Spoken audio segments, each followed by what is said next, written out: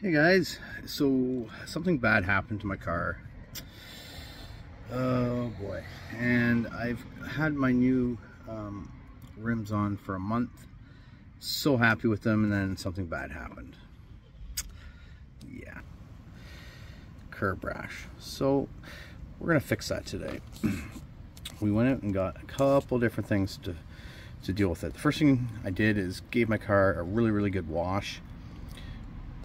And I've cleaned the rims really well, sprayed it with rubbing alcohol, and so what I'm going to do is use a couple different things. Don't mind my fingers here. I broke up a dog fight and got bit pretty good a week ago, and it's starting to heal. But we're going to use the Testors Graphite Metallic.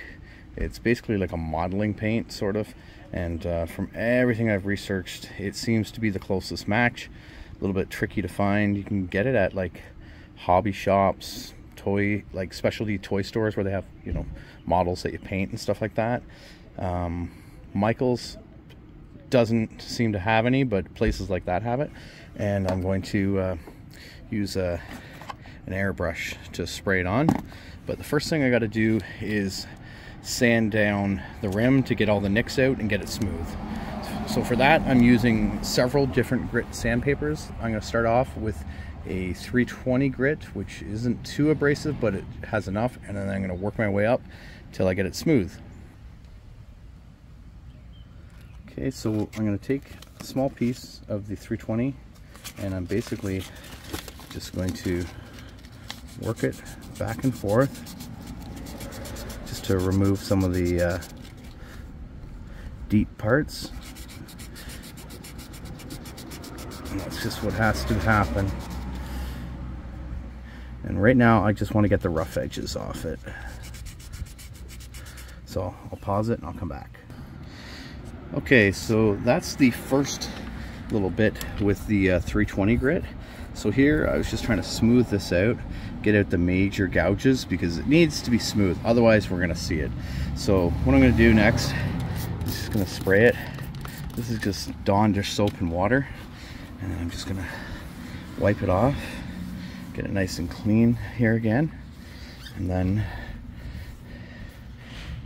double check to make sure I'm nice and smooth. Okay, so next we're gonna do an 800 grit, and this is gonna be a dry sand, and we're just gonna work on smoothing it out a little bit. I gotta wipe it a little bit. I got some more dust, so I'm gonna wipe that again, and then go at this, and then after that we are going to move up to a 1500 grit, and we're going to do a wet sand with this, and this should really start to smooth it out.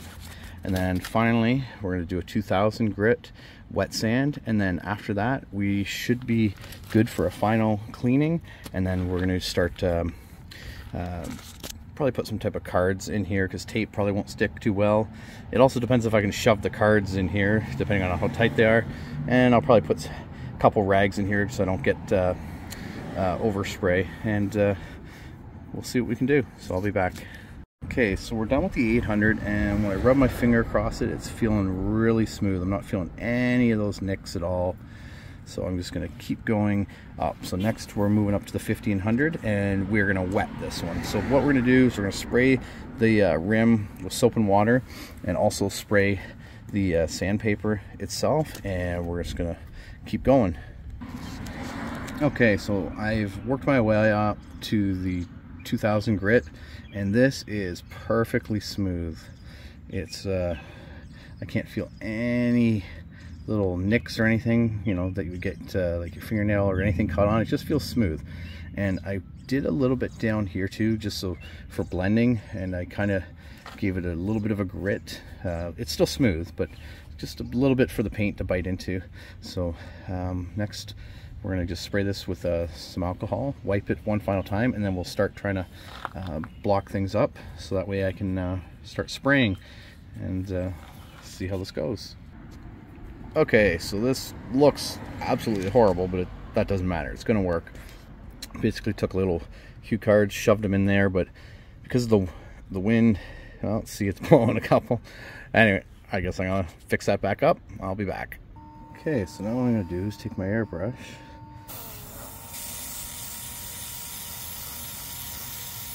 Do some light misting back and forth.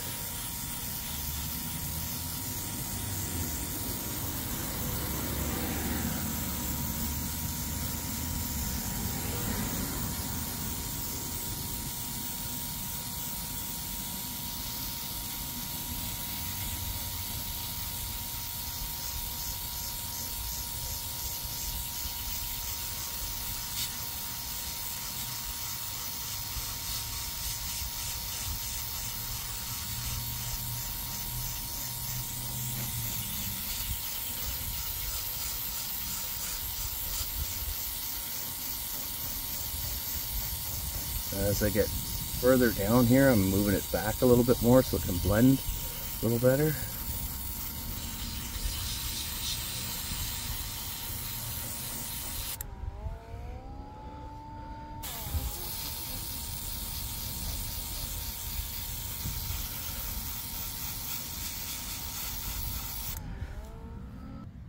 So that's the first coat. So I'm just going to kind of let that dry. Give that a few minutes and then come back and do another coat, probably about 10 minutes, so I'll be back. So that was the first coat.